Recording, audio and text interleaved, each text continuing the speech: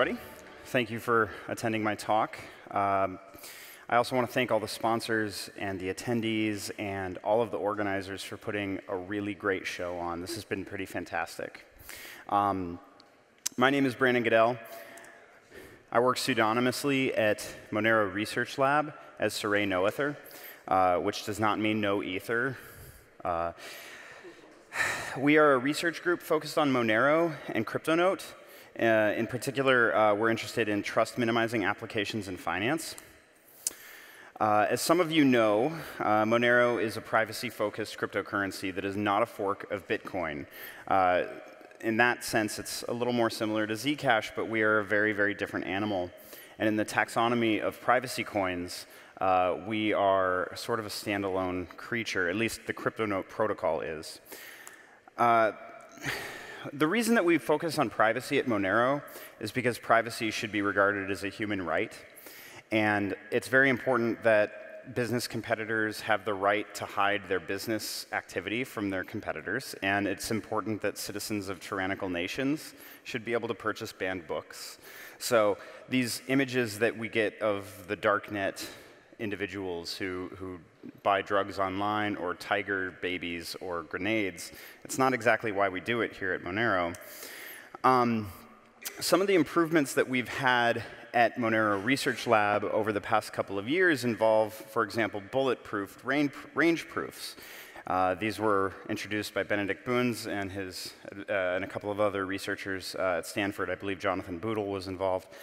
And when we were the first coin to really develop it, and we were able to get like 99+% improvements in speed with our implementation. So like we're very, very interested in generally pushing the boundaries of how a secure crypto system can work. Today I want to talk about how to make Monero harder, better, faster, and stronger. You may have noticed that the title has changed a little bit. Initially, it was harder, better, faster, smaller, and I combined smaller with faster. So first, I'm going to begin with how we are interested in making Monero harder. And by that, I mean, specifically, we want to know how to prevent cryptographic breaks. There are a bunch of little pieces that fit together to make all of Monero's ring confidential transactions work, and we are interested in making sure that each of those components is as strong as possible. So for example, our ring signatures are computationally unforgeable, and our Peterson commitments that we use to hide range proofs are computationally binding.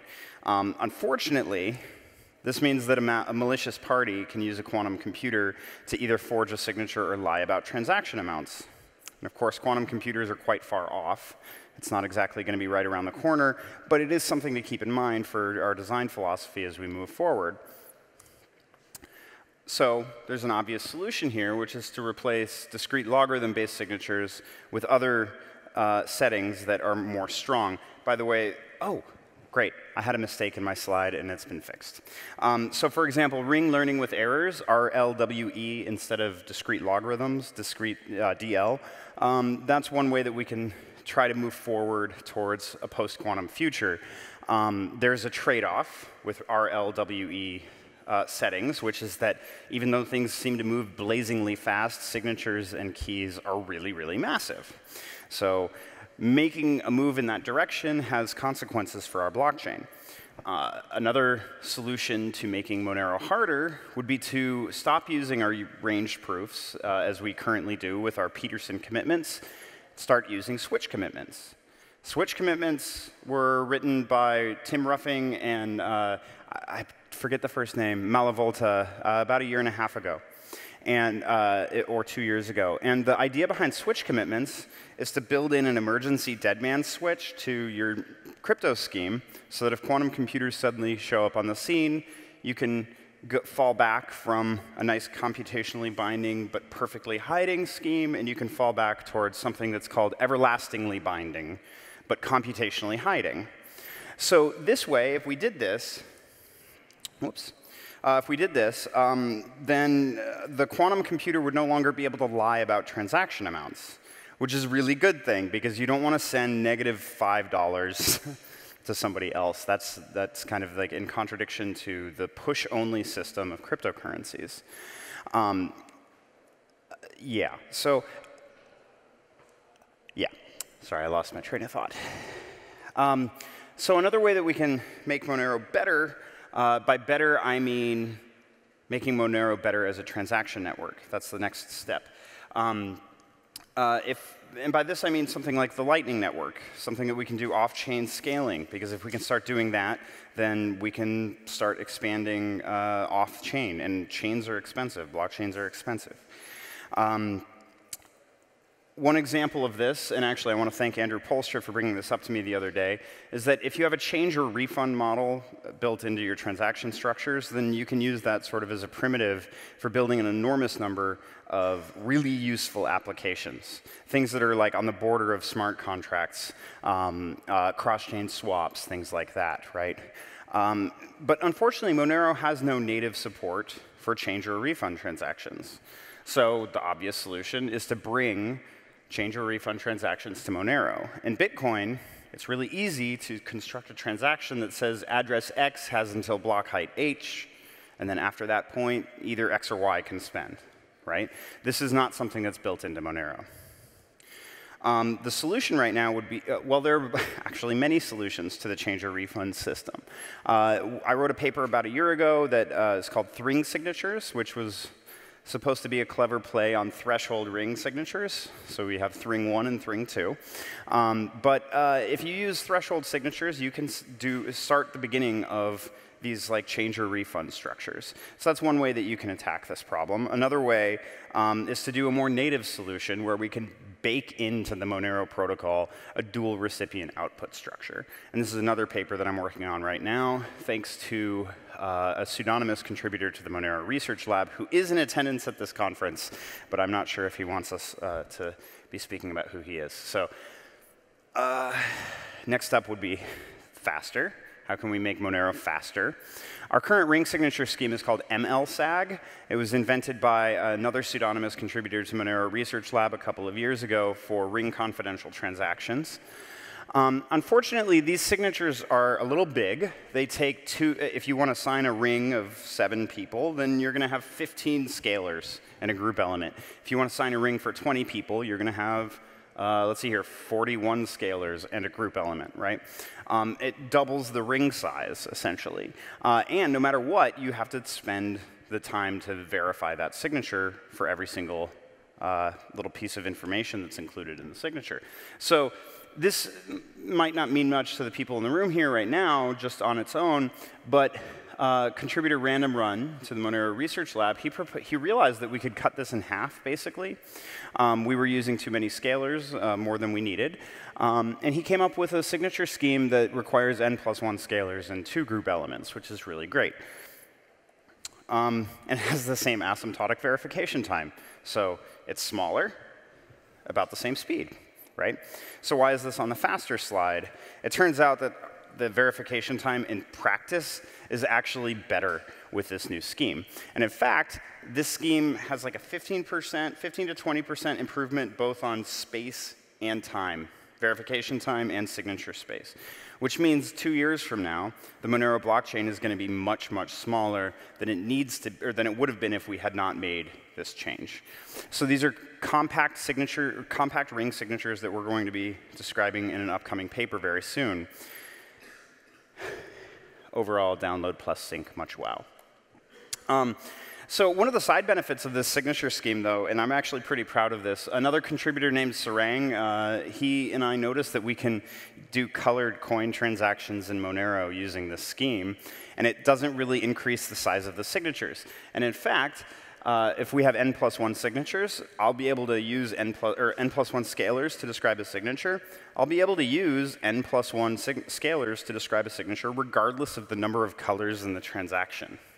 So it removes the dependency on the number of colors in the transaction from the scalar part of the signature size, which, again, it's kind of pretty amazing that we can get something that is almost as fast if we have 2 colors embedded into the Monero signature scheme than if we only have 1.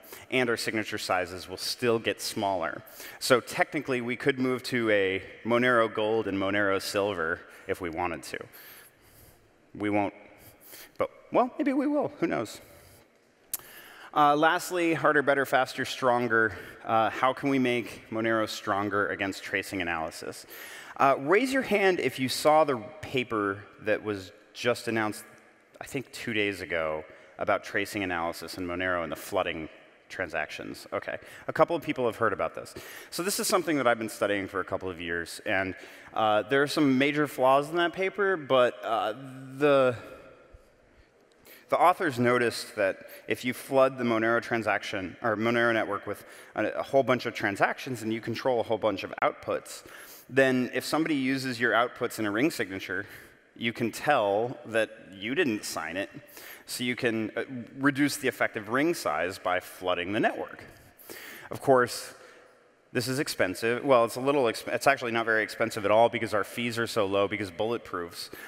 But what's beneficial about this particular thing is that the effectiveness of the attack goes down as the number of attackers goes up. And if nobody's attacking, it's really cheap to attack. So below a certain threshold of attack rate, you have attackers who are incentivized to attack. So they start flooding the network. And then above a certain rate, it's too expensive to keep doing that. And so they stop. And you have this nice equilibrium. Up here, everybody stops. And down here, everybody keeps attacking. What ends up happening is that things balance out. The effectiveness of any one attacker is canceled out by all the other attackers. And this can drive things into a bidding war. Now, none of this is on this slide because I just read this paper right before coming to the conference, and I wrote this talk a week or two ago. Other ways that we can make Monero stronger with respect to tracing analysis, well, the unfortunate part about the Monero blockchain, and this is something that the Zcash blockchain does not necessarily have to deal with, but they still have to deal with it, just in a different scale, is that you can use heuristic linking between transactions. I can say, if one of these 11 ring members must have been the spender, it's probably the most recent one, right? This is the Monero link heuristic from a couple of years ago, the guess first heuristic. The problem is that you can use these heuristics to develop models, and you can then use statistical models of the transaction history. And these estimators are really very quickly computable, and they're parallelizable. So somebody can just generate guesses, guess after guess after guess, of what the true transaction history is in Monero very, very quickly. And making ring sizes bigger without really having any idea of when to stop, it's kind of impractical, right? Because we could just drive up the size of our blockchain like crazy without actually having an impact. So luckily, though, it turns out that even like the best systems that use the biggest anonymity sets are still vulnerable to heuristic linking. There was a paper that came out, I think, a year and a half ago by Jeffrey Quesnel on how to do linking on something like the Zcash blockchain. And I've been applying this MLE, the maximum likelihood estimate approach, to a model that takes into account either the Zcash blockchain or the Monero blockchain. And I've been trying to figure out how to quantify when to stop increasing ring size. Because we could just keep boosting ring sizes until our anonymity set sizes are almost the size of the entire blockchain, like Zcash. But should we really be doing that, especially if the verification time requires touching every single key? Another way that we can help fix this problem, this is like the naive way, is to start getting ring signatures that are not linearly sized in this number of signers. Okay? And so earlier a slide or two ago, when I was discussing the verification time is O of 2n, the signature size was like n plus 1 scalars. Here I'm talking about instead of n plus 1 scalars, we would have log n scalars to describe our signature sizes. So in the end, there's a couple of ways that we can tackle the problem of making Monero stronger.